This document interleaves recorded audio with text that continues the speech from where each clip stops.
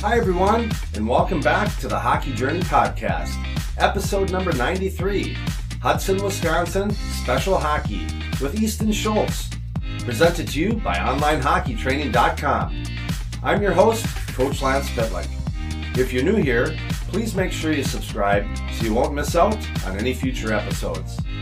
Before we dive into a feel-good story that will capture your heart and begin this conversation, if you want to learn more about me, my hockey experiences, that I have the world's largest database of off-ice stick handling, passing, and hockey shooting drills, what I know, and most importantly, how I've been helping hockey players get really good with a stick and puck, just head on over to onlinehockeytraining.com. That's onlinehockeytraining.com and gain instant access to my 10-part video series where I'll show you everything. Consider it my gift to you. Lastly, if you live in Minnesota or are visiting the state of hockey sometime soon and you want to schedule an in-person off-ice stick skills lesson, I'd love to have the opportunity to show you my little world. Go to sweethockeycoach.com, that's sweethockeycoach.com, and watch the video on the homepage for instructions. Thanks, and I look forward to working with you sometime soon. This show is about Hudson, Wisconsin Special Hockey. But first, let me tell you how I arrived at this podcast episode.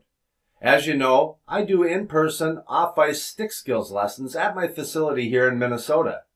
I was doing an onboarding call with a potential new player's mom where I get some background information, answer any questions she may have, and then we look at the calendar and schedule the first lesson.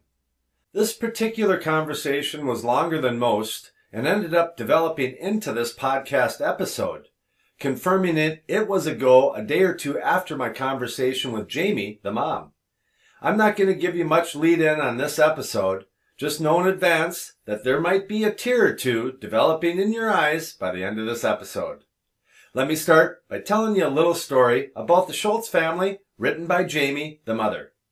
My name is Jamie Schultz. My husband Carl and I have two boys, Easton and Ryland, who have both participated in the Hudson Hockey Association. Between the boys, they've been on a total of 7 state championship teams, and each of them were on teams that earned a high school state championship. Some may think that that's the highlight of our Hudson hockey experience, but our story goes much deeper than that. The state championships were great, don't get me wrong, but the best part of our story is how we got here to begin with and the unexpected path that led us to where we are today. When our oldest son Easton was 4 years old, he was diagnosed with sensory processing disorder.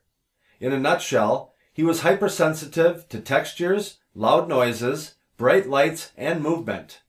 His pediatrician recommended we expose him to a variety of environments and activities with the hope that continued exposure would help him learn to adapt to his surroundings. At the time, we were relatively new to Hudson and didn't have family in the area, so the task of finding a variety of activities felt overwhelming. Shortly after Easton's diagnosis, we had a meeting with our insurance agent who, as luck would have it, was Karen Drewiske. When we told Karen what we were going through with Easton, she strongly encouraged us to consider putting Easton in the Learn to Skate program offered through Hudson Hockey Association. She spoke so highly not only of the Learn to Skate program, but also of the Hudson Hockey Association as a whole. We loved hearing about all the wonderful experiences it brought to her family, which was all the encouragement we needed to give it a try. Carl and I watched with nervous anticipation as Easton went on the ice for the first time. We expected him to last 5 minutes at most, but much to our surprise, he remained on the ice for the entire session. Even more shocking was that he was standing independently and even took his first few strides that day. From that moment on, he was hooked on hockey, and the rest is history. Easton eventually outgrew sensory processing disorder and worked his way from mites all the way up to the high school varsity team. Oftentimes over the years, Carl and I reminisce about the impact that conversation with Karen had on our lives. Call it serendipity if you will, but the fact that Easton's last game as a Hudson Raider resulted in his team winning a state championship under the direction of Karen's son, Davis Drewiske, is not lost on us. It was a full circle moment that our family cherishes deeply. I hope by sharing this background story, it helps you understand why, when Easton came to us with an idea to start a hockey program for athletes with special needs, we said yes without hesitation. This is where the best part of our Hudson hockey story begins. I'll let Easton take it from here. Thank you, Jamie. Well, if that doesn't pique some interest in you, I don't know what will. So, ladies and gentlemen, let's get this party started. Please help me in welcoming Easton Schultz to the show. Easton, welcome to the Hockey Journey Podcast. Thank you. I appreciate you for having me on here. Well, I kind of talked a little bit about it in the intro here, but I was contacted by your mom because she was trying to learn some more information about getting your brother in for an in-person stick handling shooting lesson. In our conversation, I told her I did a podcast. She told me your story, and I'm like, okay, let's have this guy on the show. So I'd like to just go through the whole your short. You're in college, so you haven't been around. I'm 55. Yep. I got a little more tires on the trail. But let's just start at the beginning. What was your childhood like? Because I know you had some challenges early on at 4 years old, and your introduction to hockey and kind of climbing the ladder, and we'll just keep on progressing to where you started Hudson Special Hockey, and a real special moment that happened this past weekend that just kind of ties the whole show together. So I guess I wouldn't really know too much about what my parents are going through with kind of my sensory disorder. I'm sure that was kind of frustrating for them, a lot of crying, a lot of late nights for them that I don't necessarily remember. But, hockey was something that I have a ton of pictures of and that I always look back at that I just love. Hockey's been my life since I first stepped on the ice, and one of my best friends, Jack Conan, his dad, Ken Conan, who is the Hudson broadcaster for all of our high school hockey games and things like that. He taught me how to skate. So I just have a couple pictures that I was looking back at the last couple of days, reminiscing on, me with my hands up in the air with my little Wild jersey on, just almost a sense of accomplishment that I was doing my own thing and I was having fun doing it. Because I think that was probably the first time for me and my parents that I was able to go out and do something that wasn't too much for me. It was able to get me involved with my friends because a lot of my friends in my neighborhood growing up played hockey as well. So lots of street hockey, lots of street hockey goalie attempts that ultimately got shut down by my parents. But I'm glad that I ended up playing defense. But yeah. Can I ask you this? Yeah. That, when prior to you getting introduced to hockey, were you kind of a prisoner in your own home? I mean, did your parents talk about that? Yeah. I was kind of like that. I mean, I wasn't super involved in a ton of sports. I mean, I was the first kid in my family to ever play hockey. So my dad played baseball, football, and like Elk Mound, kind of by Eau Claire. My mom was a gymnast cheerleader in Dakota City, Nebraska. So I tried like basketball and, those sports like that, but ultimately were too overwhelming. And I just kind of honestly didn't enjoy them. So that's kind of where I kind of didn't have a sport that I love to play and love to do. So I don't think that necessarily helped either. There was just not a lot for me to do. So hockey was kind of a blessing and was able to get me out of the house and find something that I was truly in love with before I could remember it at this point. Is music something that helps with that challenge? Yeah, I'd say so. I mean, I don't remember too much about that challenge, about what I did to ultimately overcome it other than hockey. I'd say that hockey was by far the thing that influenced me the most to get over that. And honestly, pretty quickly. I was able to get over that mental hurdle and that disability ultimately really quickly because of hockey. So you had basically no recollection that you had to go through that. I really don't have that much recollection. It was all the stories my parents told me of, a lot of whining, a lot of crying, a lot of just not a lot of things that they could do. Yeah. Ultimately making them feel almost a little bit lost in where to go. Because that's something that as a parent, I don't know, but they've expressed that that's something that was difficult. Yeah, I can imagine. I mean, it's one thing if it's a friend but when it's a kid, mm-hmm. Right? That's a little different, and you don't know that yet. But for all of us mom or dads, and when you can't help your child, and you don't know where to look, and you've kind of exhausted all of your options, and there's still your heart breaks for your kids. So pretty cool that this Karen came and suggested that, and you got in there. Yep. So as you progressed, and things are just normal, how are you feeling about hockey? I mean, you're going through it because there's a certain time you say you love it, but was there a ceiling to how far you thought you could play? Yeah, I still remember it to this day. It was my Pee-wee. My first year, I would have been Pee-wee A tryouts. I've been working an awful lot over the summer, shooting pucks in the driveway, working really hard. And the couple of years before that, my next door neighbor was Ian Witt, who played in the NHL. He was my next door neighbor for a while, and I watched him a lot growing up shooting pucks. So I honestly took a lot of what he did and tried to work on it my own, just out in the cul-de-sac shooting pucks. He was kind of a role model at the start of my hockey career. So did you dream of playing in the NHL? Oh yeah. That was just always something that I wanted to do.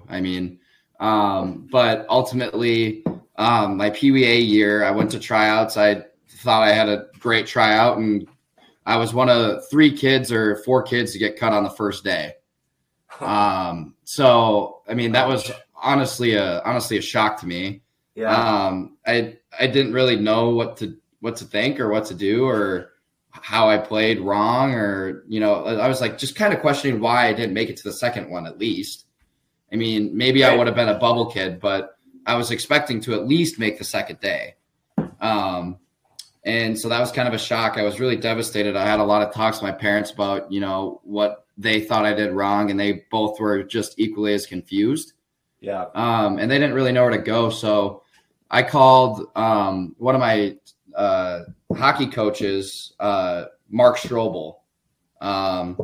And he coached for the Badgers until recently. He coached at Ohio State. Yeah. He honestly gave me a lot of motivation to never give up, because at that point at night, I just remember just sitting right in front of the fireplace talking to my parents for hours, not really knowing which direction I should go. Is hockey really for me? Am I too small, or am I just not having the right hockey skills? Do I not have it in me?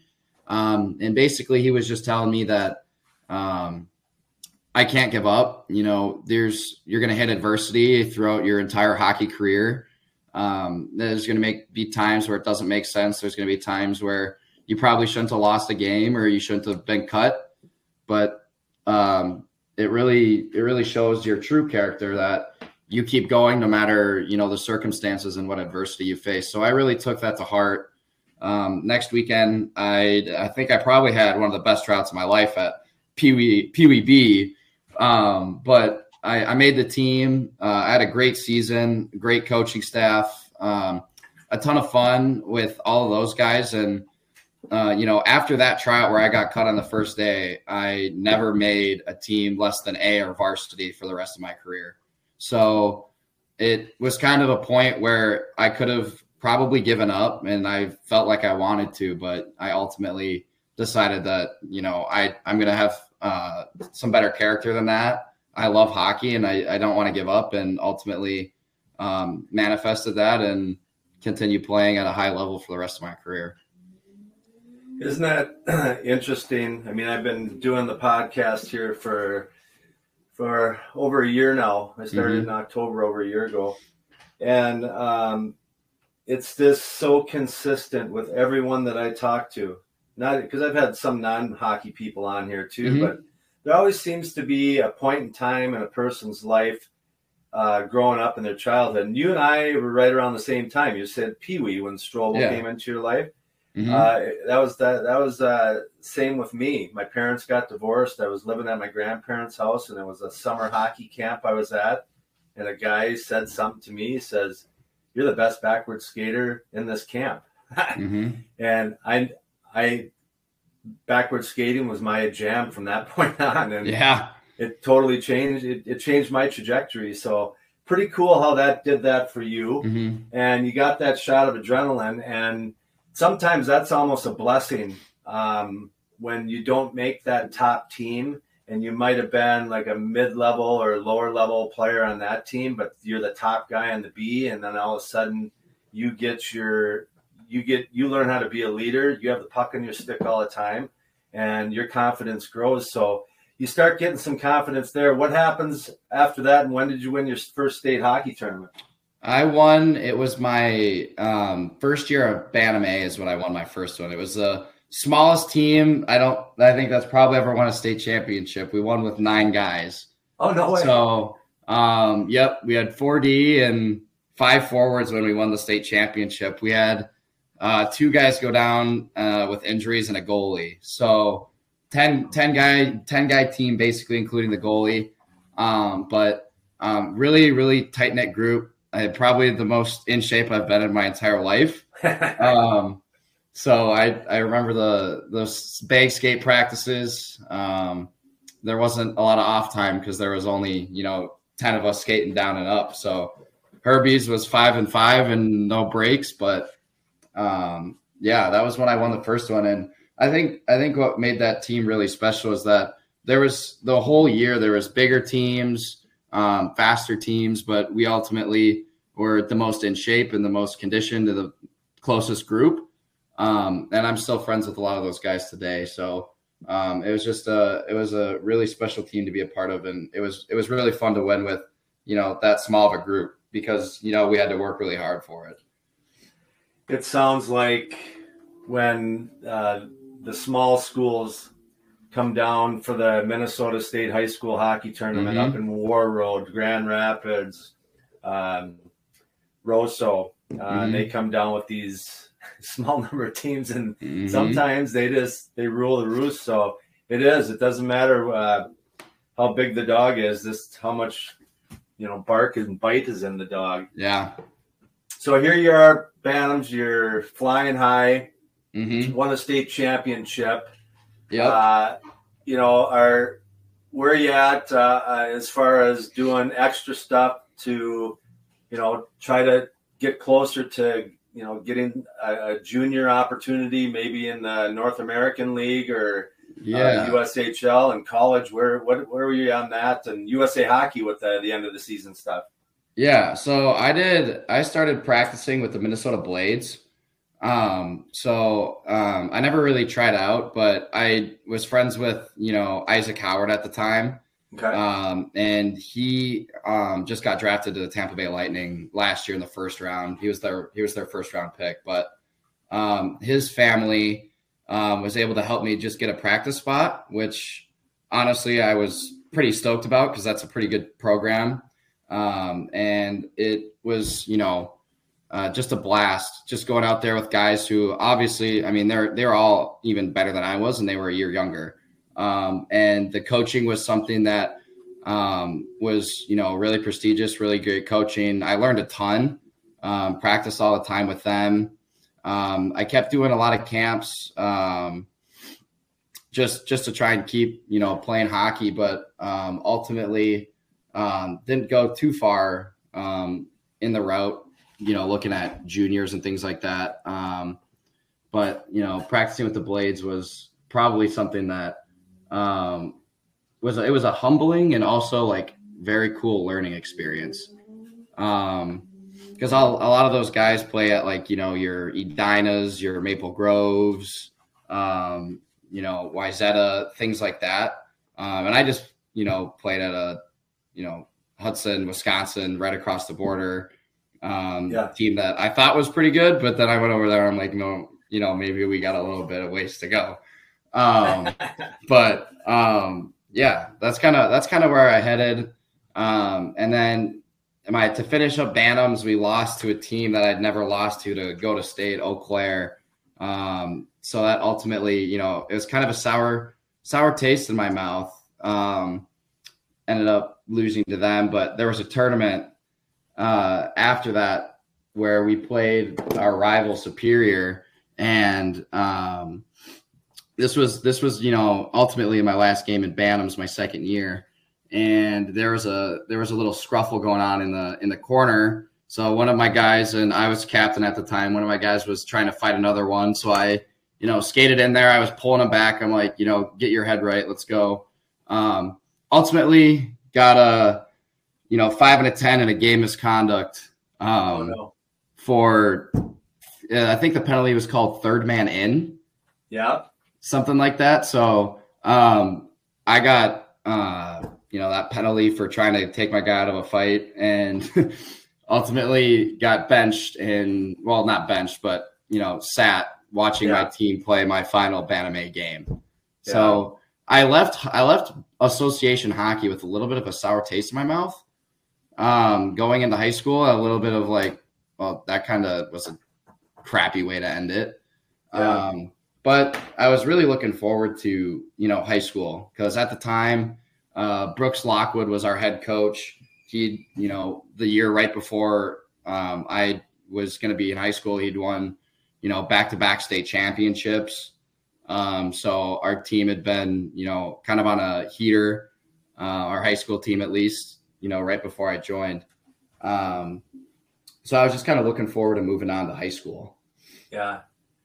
So interesting the connections, because I coached with the Blades, Minnesota Blades, for like 13 years. Yeah. I coached, my kids grew up playing in the Wayzata program over here. And when I was coaching the Blades, it's funny that you said practice player, because I always had a couple practice players. And every single year that I did that, every one of those practice players at least became a part-time, game player, tournament player, or a full-time player the following year. And,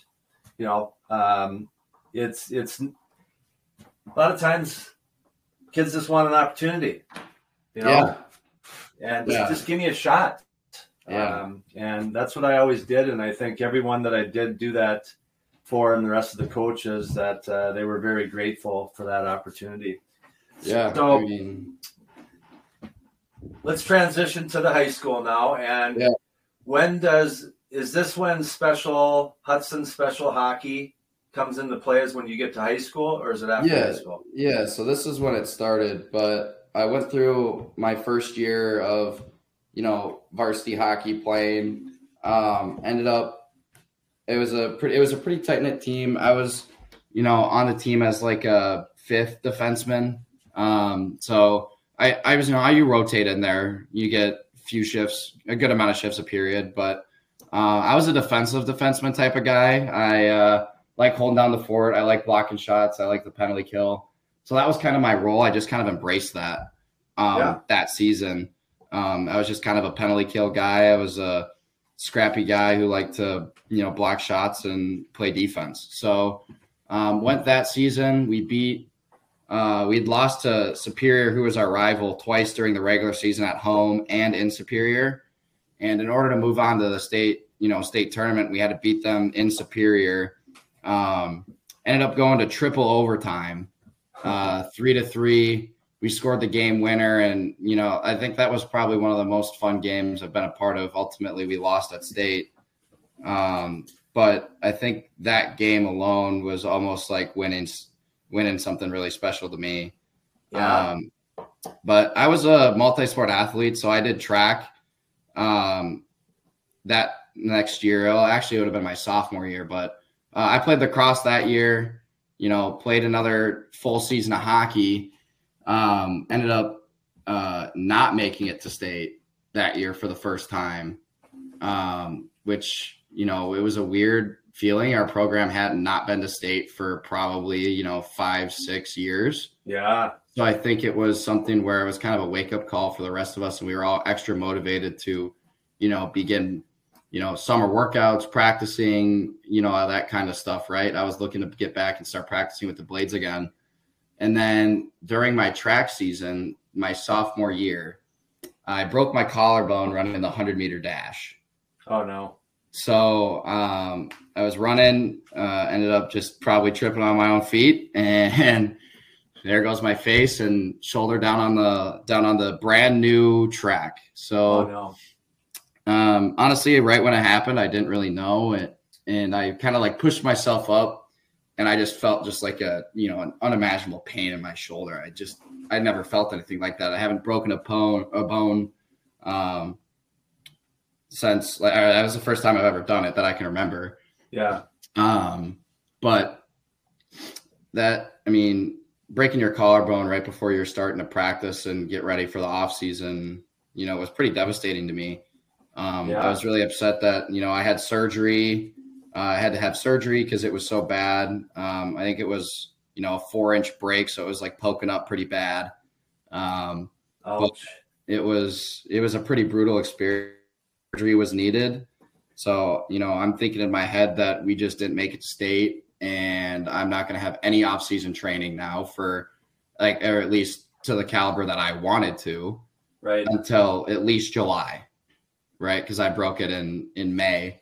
So I'm like, okay, well, I need to have a couple months recovery and then get my strength back. I'm not really skating again till August, competitively with the hitting and things like that.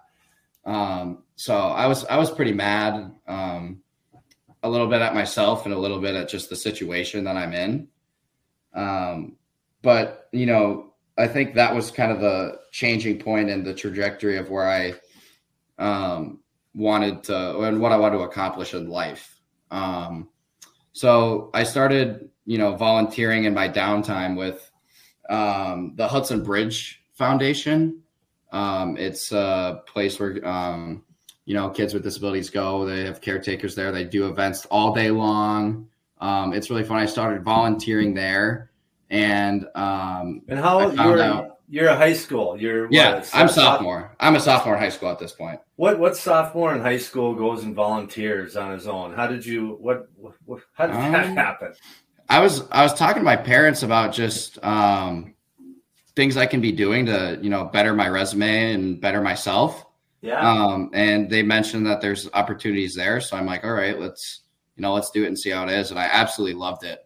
I mean, it was so much fun, going on all these activities, getting to put myself in unique situations and meet a lot of kids and adults who are really awesome people and have great families. I ended up learning that there was like a floor hockey thing that they do every week at one of the EP Rock Elementary.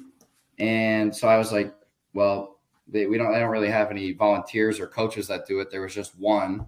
So I'm like, okay, well, I'm not doing anything at that time anyways. I mean, I would be playing hockey, but I'm hurt, right? So I'm like, all right, well, let's go do that. So I signed up for that and started going every week. And it was honestly one of the most fun things I've ever done.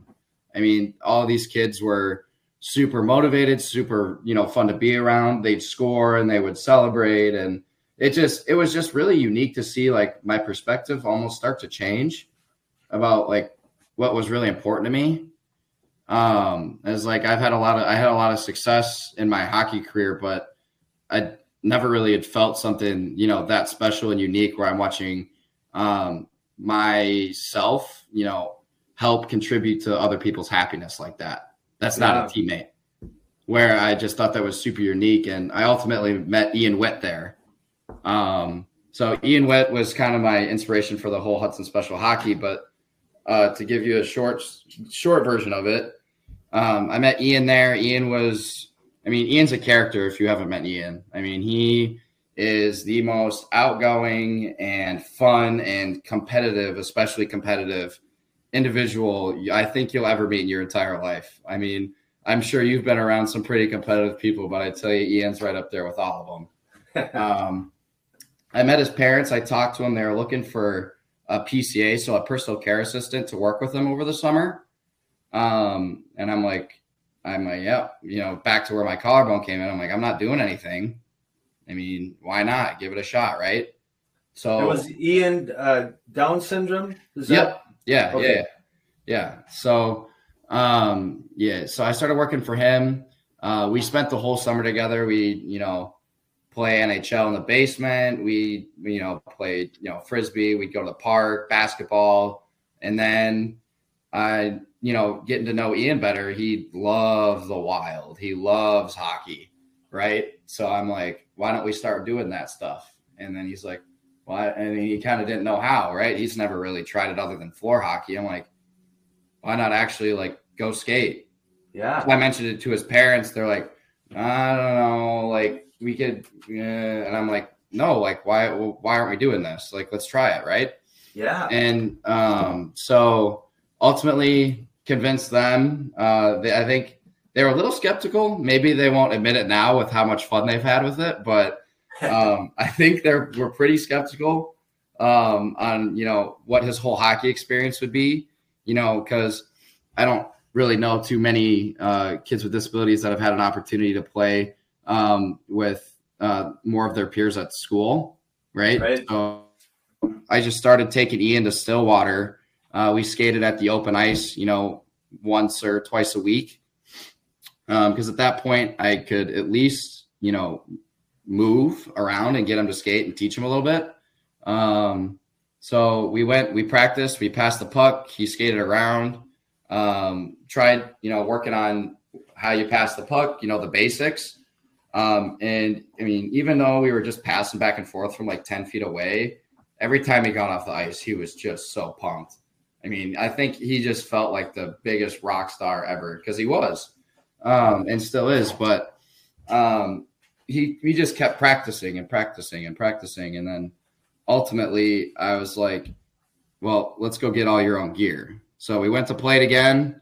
We bought him, all the gear for $150 with his parents. And he was a hockey player. He had his little Bauer bag and his own stick and tape and gloves and everything. So he was a hockey player. But ultimately that led me to think, why isn't there more opportunities like this for kids with disabilities? Right. Yeah. So I just kind of thought, let's try and think of a way where we can be creative and make this happen for kids with disabilities. Because I think that,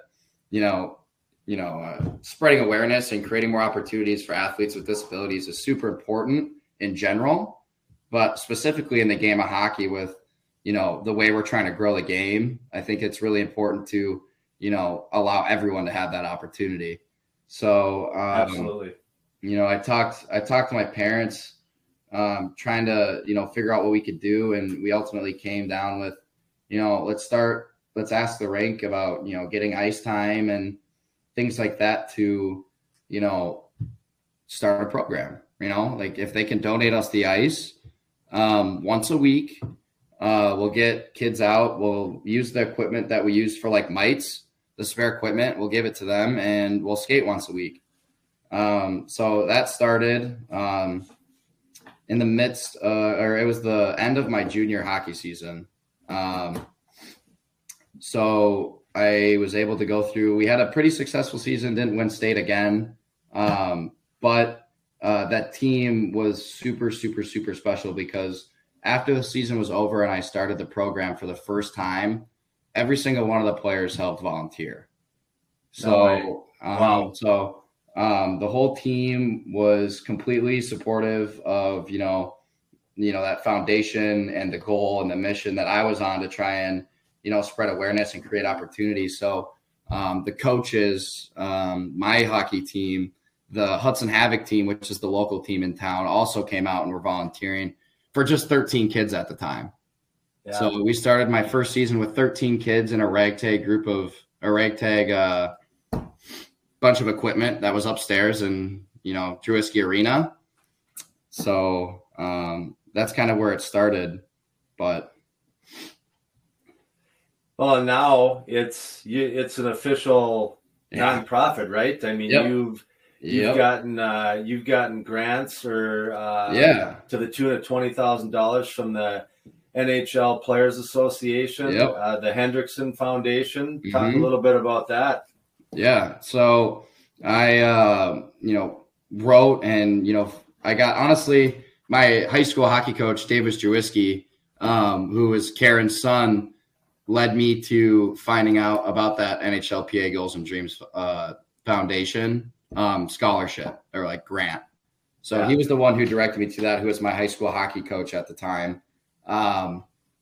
And he told me about that. I applied and I ended up winning that. And I think that was kind of the turning point in the program. Being able to, have enough quality equipment for the athletes that we're still at 13, but it was still good to have them in equipment that was going to be supportive to them. And ultimately we saw growth to about, from 13 guys, we grew to about 30 in 1 year. Wow. So that was, pretty special. And we were able to use that equipment and grow the game really quickly. And we even had, 2 athletes who we were able to get a generous donation from a nonprofit called For Dads. It's a group, I think, out of River Falls, Wisconsin, donated us, 2 sleds for them to be able to play as well.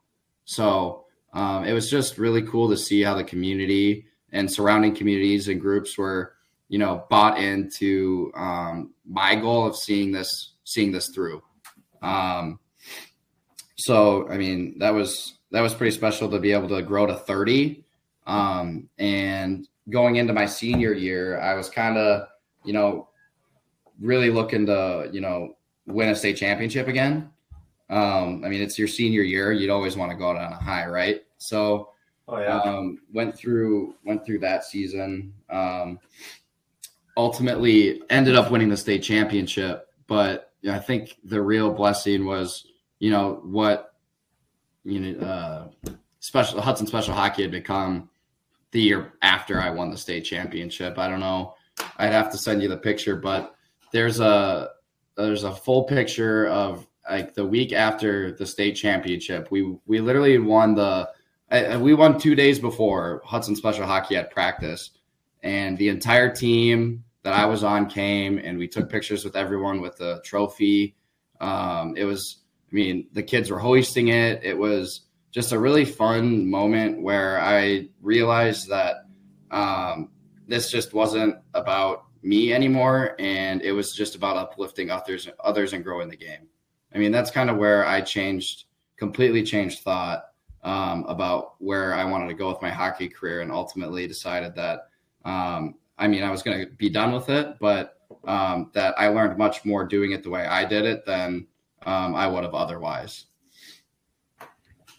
Wow. If all the people listening out there don't have a little tear in their eye right now, you might want to give yourself a little check to see if you got a heart. That was awesome. Yeah. What a special person you are, dude. Thank you. And I mean, really cool how at the end of your junior year, when the whole team kind of said, we're jumping on board with you. And then that following season, you guys cap off your high school career with a state championship win. Yeah. I'm sure you had a lot of your special hockey players were over there watching the state tournament win.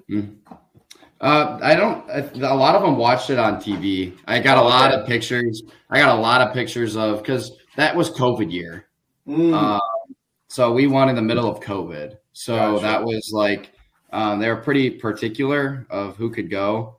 But I got tons of pictures of, the athletes and the members that were watching it at home. So, I mean, that was just as special to me. I mean, it was a time where no one really exactly could do it exactly what they wanted, but it was still just as special to know that they are watching, on TV, watching the guys who help, coach them and learn from them, win a state championship. But I think that it's also really important to note that this isn't just an opportunity for my teammates or for the athletes to, play hockey and my teammates to just volunteer. I think a lot of it's just a really cool learning experience for, my teammates and myself to grow as a person, with these athletes and understand that, a lot of the things that we go through, on a daily basis, a lot of the struggles that we face in our hockey careers are, so minuscule compared to some of the things that these families and parents and kids have had to go through their entire lives. So I think that it's a two-way street where, we're helping these athletes, accomplish their goals and, create opportunity and spread awareness, but they're also helping us, grow as human beings and people and, understand and humble ourselves a little bit about some of the things we may be going through. Little love, little compassion, little understanding goes a long way. It does. So let's talk about a milestone, so to speak. One of your athletes, Ian Witt, who's basically why you're here. Yep. Exactly. He is why I'm here. I'll give him that. Talk about what happened to him this past weekend and how special of a moment that is for anyone connected with Hudson special hockey. Yeah. Ian had played mites the couple of years prior. Just for some background, he played mites in, he was 14, 15, where he was a lot older than the kids in mites, but ability wise, he was pretty similar. So he was able to stay there, but then he ended up just outgrowing it.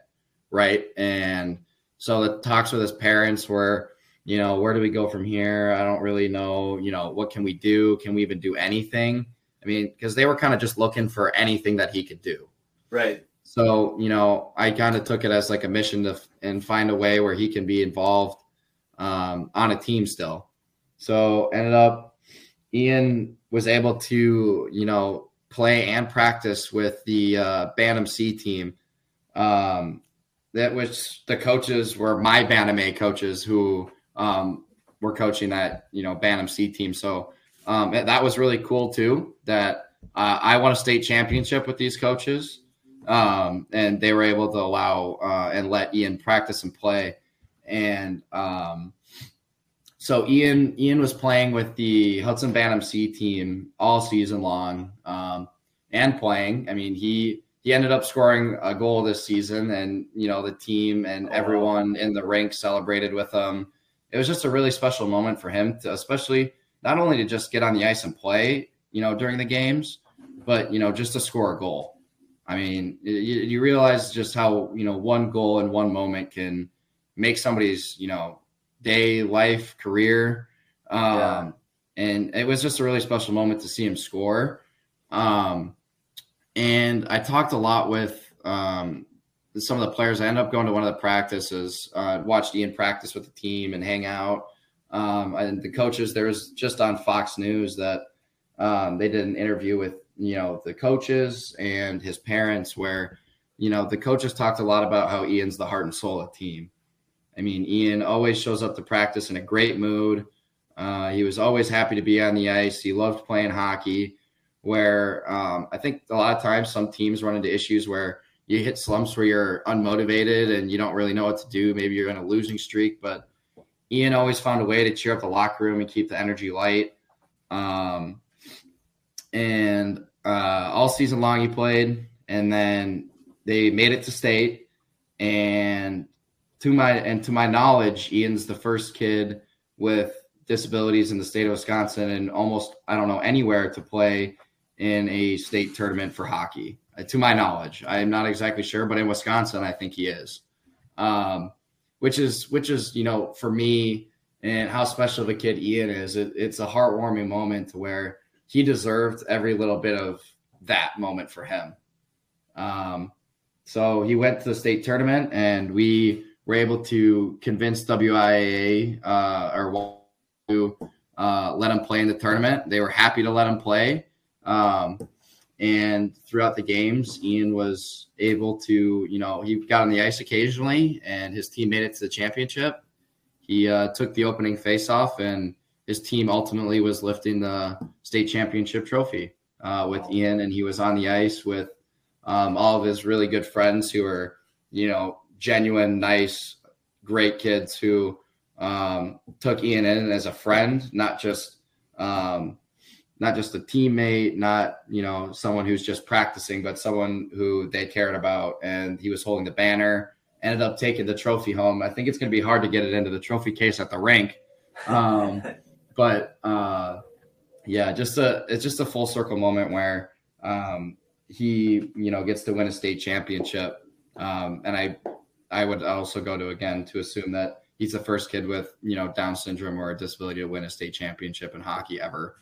So, it's just, it makes me very, proud and happy for him, just because he's such a good kid and he, has grown a lot in hockey. And I think that it's important to, keep finding ways to include kids with disabilities in these things, because it grows the game of hockey and it grows his teammates and everyone involved in it to really understand that it's a bigger than yourself moment.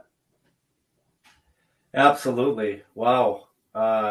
Get ready for a little Netflix movie maybe in the years down the road. Yeah.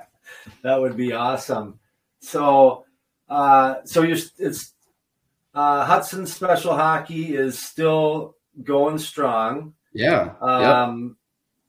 How can I know the one thing that is required is a lot of volunteers at each of the sessions to help with everything. Absolutely. And I know you have a real strong network locally there. I'm going to put the website link where you can find out some emails to contact. Your mom, I believe, is one of them. But if someone can't volunteer and they just say, hey, I want to help out, there's ways to donate some money over to you, or something that can help with whatever you guys do with the athletes during your training sessions.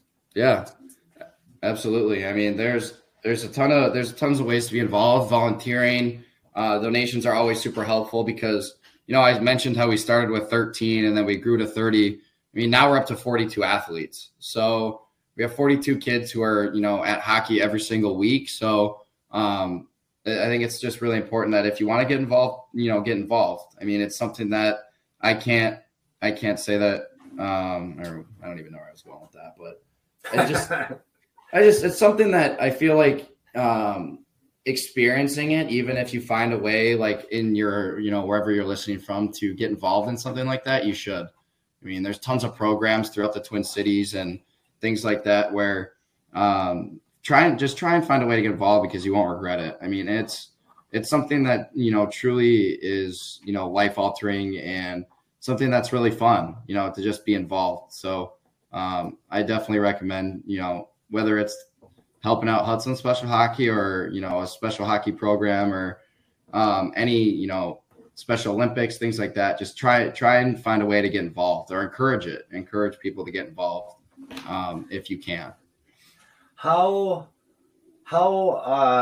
common is this across the United States? I mean, are there other similar to what you guys have?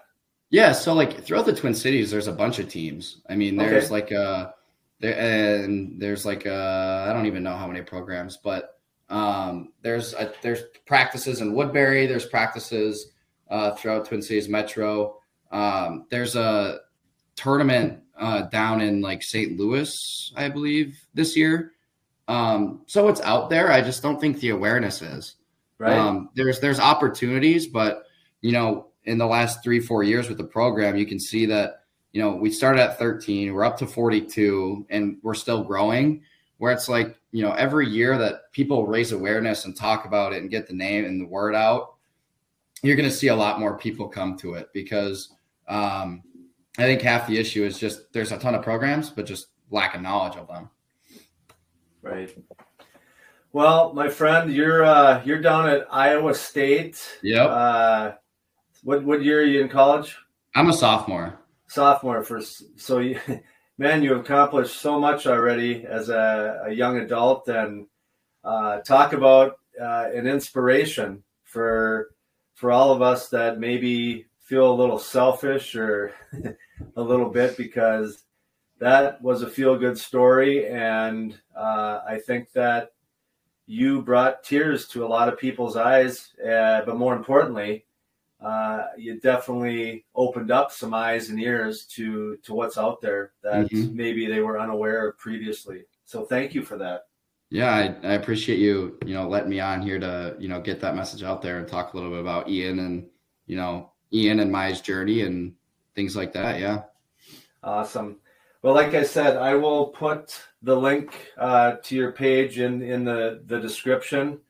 If there's anything that I can do, Easton, to help you with what you got going on there in Hudson, please don't hesitate to ask. And just congratulations and thanks for, making the game better than when you found it. It's a special story with just phenomenal messaging. And if I was your mom and dad, I'd give you a hug and I'd be really proud of you. Well done. Yeah, thank you. I appreciate it very much. That, it's something that hockey is something that I love, and I'll never stop loving the game. So finding ways to leave it better than I found it is, something that I'm very proud that I was able to do. But I'm more proud about, my community and the athletes who are, actually getting to experience it. I think that's the real joy, and everything that I've been able to do is see, other people's happiness. So, yeah, thanks for letting me talk about it.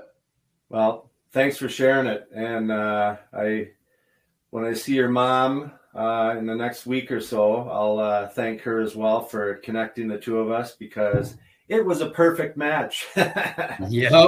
All right. Well, you have a great rest of the winter. Thanks again for taking the time, and don't hang up, because I want to talk to you after we stop the recording. But just best of luck. And like I said, if I can do anything to help you guys and what you got going on, please don't hesitate to ask. Yeah. Thanks for talking. All right. Until our paths crossed again, have a great week. You as well. Well, that concludes another episode of the Hockey Journey podcast. I can't thank you enough for stopping by and listening. I hope you enjoyed hearing about the Schultz family hockey journey and how the Hudson Special Hockey Program was created. Click on the link in the description to learn more and how you can kick in a few dineros to help continue to grow the Hudson Special Hockey Program. Lastly, if you think there's someone in your circle of family and friends that might like this episode as well, please share it with just one person. It will really help me in growing this hockey community. Again, I appreciate you being here. Don't forget to subscribe, rate, or submit a review. I hope to see you back here soon. And do me a favor, make someone close to you smile today. All the best, my friends.